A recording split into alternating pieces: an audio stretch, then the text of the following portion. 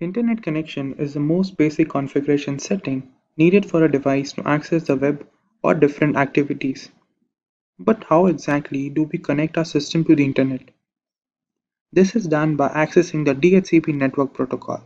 Hi guys, and welcome to yet another interesting video by Simplilearn. But before we begin, if you love watching tech videos, subscribe to our channel and hit the bell icon never to miss an update from us. Let's take a look at today's agenda. Firstly, we'll understand what exactly the DHCP protocol is. Then the allocation methods in DHCP protocol. Next, we will understand some helpful DHCP settings. And lastly, stepwise we'll understand the operation model for DHCP. Let's understand the DHCP protocol.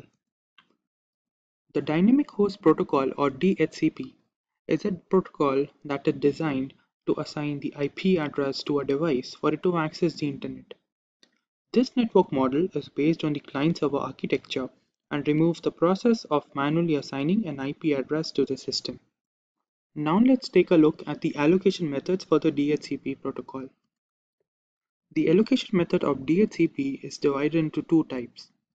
The first type is the manual allocation, which, as the name suggests, is the assigning of IP address to the system manually by the user. The second method is dynamic allocation, which uses a client-server architecture to assign an IP address to the system. Now let's see some points regarding the allocation method. The first type is the manual allocation. As mentioned, in this allocation type, the user manually assigns the IP address to the system for accessing the internet and can be observed in this instance. This is done by accessing the network configuration setting of the device and also requires other related configurations such as subnet mask, preferred DNS server, and default gateway. Let's now take a look at the dynamic allocation. In this allocation method, the client device receives all the relevant network configurations from the DHCP server, and the system gets configured to access the internet. The provided IP address is given for a certain period, which is also termed as the lease. Now that we somewhat understand what exactly the dynamic allocation in DHCP server is, let's take a look at a small example. Open the Start menu and type command prompt. When the windows open up, type ipconfig/all command.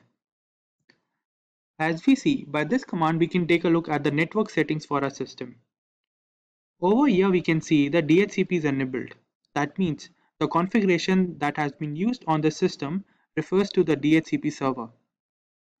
And on the bottom side we can take a look at the different network settings that are given along with the IP address by the DHCP server.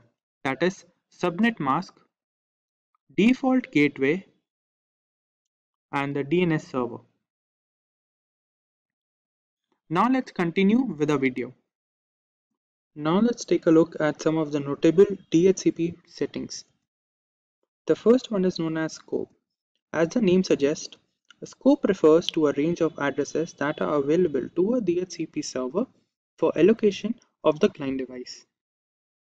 Next we have is lease.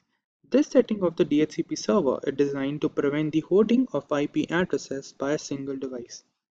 This is done by assigning an expiration date to the leased IP address so that the DHCP server has some minimum addresses left for the client device.